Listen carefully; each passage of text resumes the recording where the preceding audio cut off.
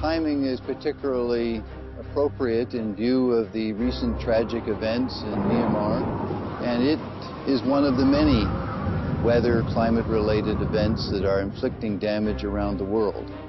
We unfortunately are seeing a dramatic increase in the number of those events.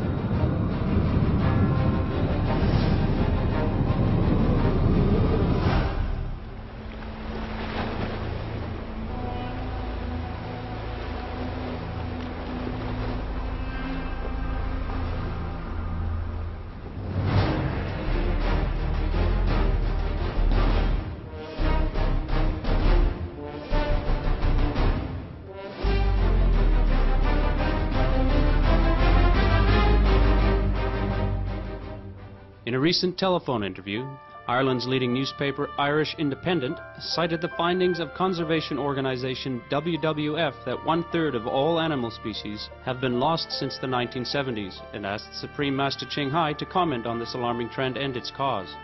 It is our behavior that caused so much the loss of our planetary species. Scientists have proved it.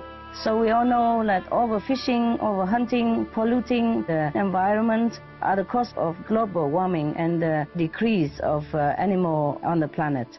And many of the advices to stop often have gone unheeded. And it's a pity, you know, we should protect the species, because when we protect them, we protect the ecology. And the ecology links with our health, the health of the planet and the people.